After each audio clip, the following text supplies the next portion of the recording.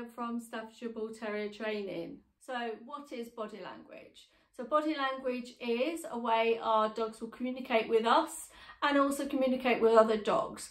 These signs that they will show can be quite subtle or they can be quite obvious. So do you know what your dog is saying to you in different situations? Have you noticed how they might be feeling in different situations?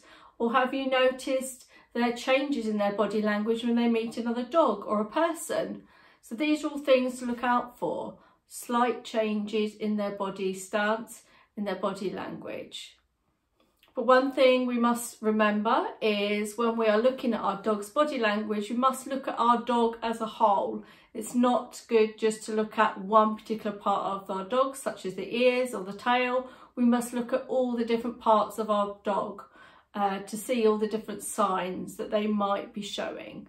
Another thing is we must also look at the environment and the context that our dog is showing these different body language signs. So these are really, really important to take into account before deciding how our dog is feeling or what they may be communicating. So get out there and watch your dog's body language and see if you can work out what they're saying. If you'd like some more information, please like and comment and let us know, and we'd love to help you.